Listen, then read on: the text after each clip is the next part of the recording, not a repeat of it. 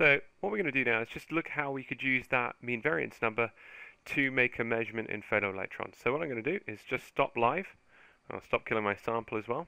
Now, what we know is if I put my cursor, you can see the numbers up here. If I put my cursor on this pixel now, it says that's a bright pixel, so 744. So let's have a look. How much would that pixel be if it was in electrons? So 744.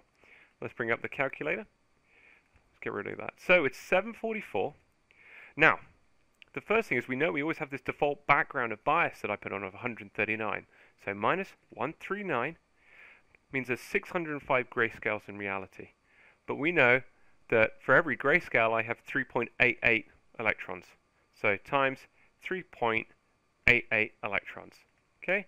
So that means that little pixel there had 2,500, 2,347 electrons in it.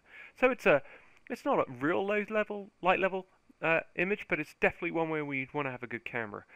With EMCCD cameras and so on like that, just to give you some context, you want to be working in a range of below a couple of hundred. That's where they become really useful to have EM gain on.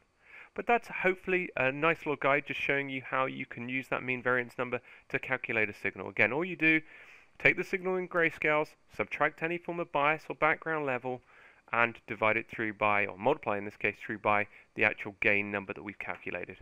Okay, thanks very much, bye.